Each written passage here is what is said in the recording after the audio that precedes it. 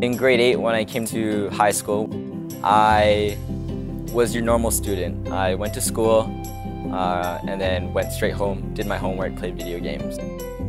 I wasn't interested in volunteering, I wasn't interested in anything to do with sustainability or the environment. I wasn't even into sports. But then in grade 9, my teacher just pulled me in and was like, "So you're here to help out with volunteering." That's where it all started.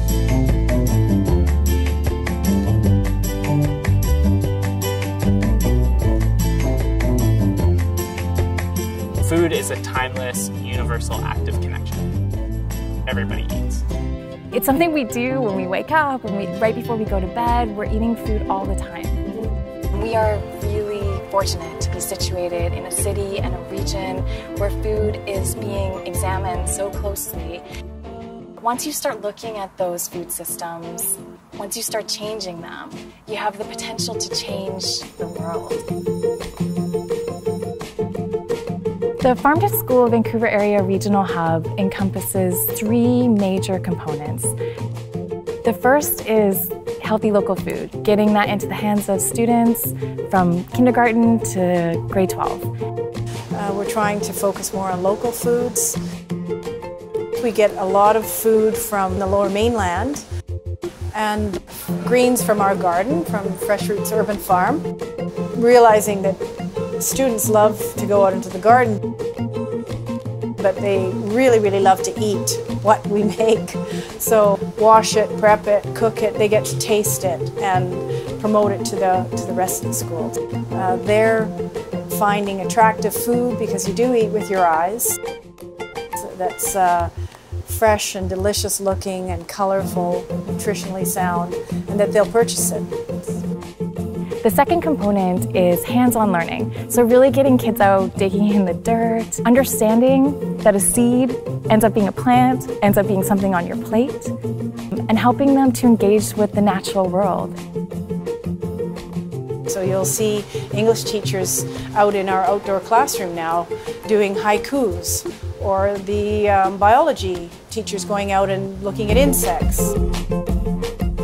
And the third component is connecting schools to the community. It doesn't matter what language you speak or where you come from, there's something that is resonant in your past about food. Because food is such a connector, people from the neighborhood are able to engage with one another. And there's a lot of joy in that. Joy is one of the underpinnings for nutrition. When we think about nutrition, it's not just about physical health. There's an overlap with social and emotional and psychological health. This is an approach that engages a lot of the senses. So we're looking at touch, sight, smell, but also emotions. Those are the things with hands-on learning that will stay with kids. Part of it is giving that opportunity for them to try, because if you don't give them a chance, how would you know? Knowing what I want to study, that's really rare when I talk to high school kids and when I work with youth. I'm going to UBC because I want to study agriculture, and I got an opportunity to manage this rooftop space. Studying agriculture because I want to continue learning creative ways I can use the garden in teaching, because I want to become a teacher in the future.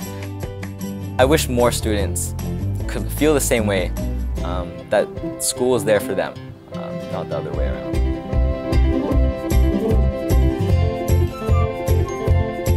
Farm to School can help bring together all the elements that can help your dreams and projects move forward.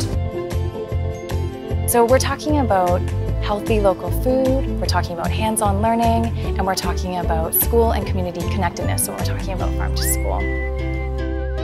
It's not just about vegetables, it's about saying, hey, we can do something about the state of the world that we're in. That's the energy that's behind this.